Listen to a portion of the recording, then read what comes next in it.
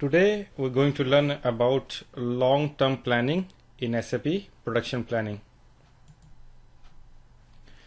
So the topics that we're going to cover today, they are objectives of long-term planning, business environment of long-term planning, long-term planning scenario, execute long-term planning, capacity planning using long-term planning, and copy version. So let us start with a business example. A future demand program is to be simulated for a product in plant 1000.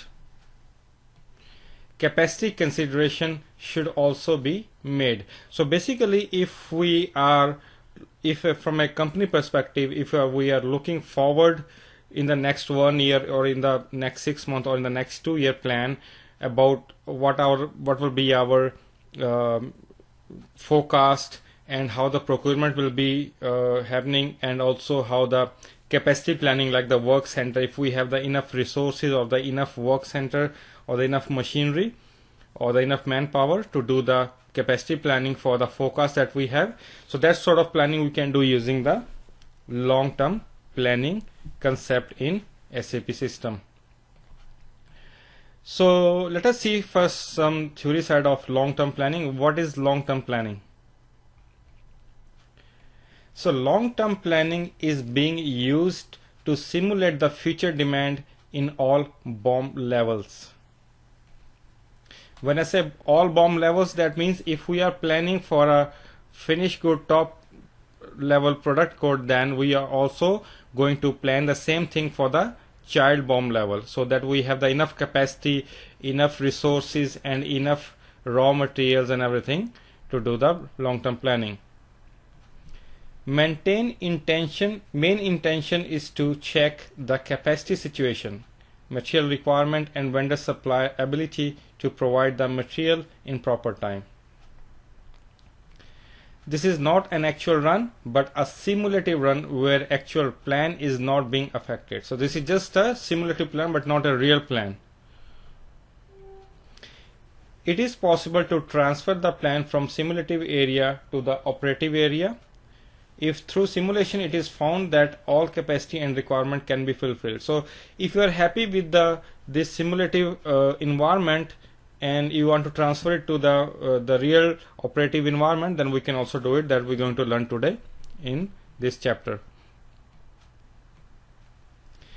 So just an overview of what happens. So basically what we'll start with, what we do is we first create a thing called creating a planning scenario. So we'll create a planning scenario, then second step will be we'll create the planned independent requirements in MD61, then third we'll start the long-term planning, and then we'll see the next activities after the long-term planning.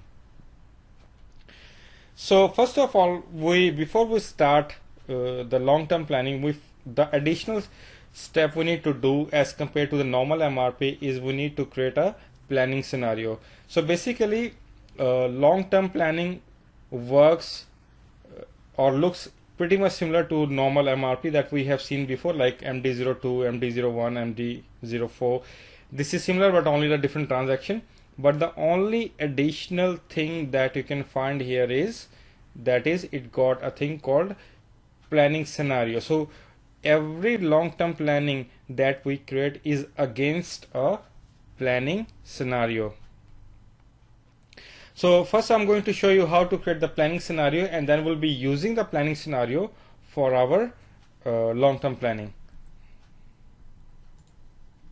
So to create the planning scenario, you can go to the main menu. So basically this is not a customizing. Creating the planning scenario is not a customizing. It's sort of master data. You can go through here, production planning, production planning, long-term planning, and then scenario, and MS31 to create, MS32 to change. So go to MS31 and here enter so here you can see, if I open this search box, you can see the existing planning scenario in the system, and if you want to create a new one, then you need to enter a 3-digit number. So system doesn't accept any Y or Z here, so basically make sure you start with the digits. For example, I can say, let me see what numbers are taken already. Okay, so I can create 100 is there, so I can create 200, for example, 200 number. So give it a planning scenario. I can say planning scenario